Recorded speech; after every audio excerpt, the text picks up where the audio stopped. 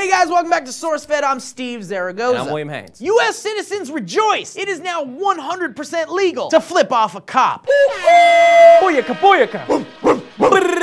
Hypertension. Okay. It's true. According to a 14-page opinion issued by the U.S. Court of Appeals, the quote, ancient gesture of insult is not the basis for a reasonable suspicion of a traffic violation or impending criminal activity. One time I wrote a 14-page opinion about Vons and John's grocery stores and no one read it. They sound too similar. It has to be a copyright infringement. This ruling comes hot off the tails of a case involving a man and his wife who were forced to go to court to battle it out with two police officers that arrested the man because he flipped off the cop who was using a speed radar at an intersection in St. Johnsonville, New York. The man was charged with disorderly conduct and was followed home and arrested. The officers say the reason why they followed him home was because one officer thought he was trying to get their attention and wanted to make sure there wasn't a domestic dispute or some kind of emergency. Wait, what? Can you do that? Can cops do that? I mean, if duty call. Protect and serve. Ooh, ooh. But it didn't matter. The judge ruled that the cops had no rational reason to pull the man and his wife over just because he flipped them off and said, quote, the nearly universal recognition that this gesture is an insult deprives such an interpretation of reasonableness. Praise logic. Praise logic. So there it is, kids. Flip off a cop if you want to. They may get real mad and pull you over for something you may not have been pulled over for that you can't fight, like an expired registration or a broken taillight, but at least you can say you flipped off a cop and you're a vigilante or just a douchebag. Cool. So what's the worst reason you or someone you know has been pulled over by a cop? Let us know. Hey man, let's go flip off some cops big time. All right.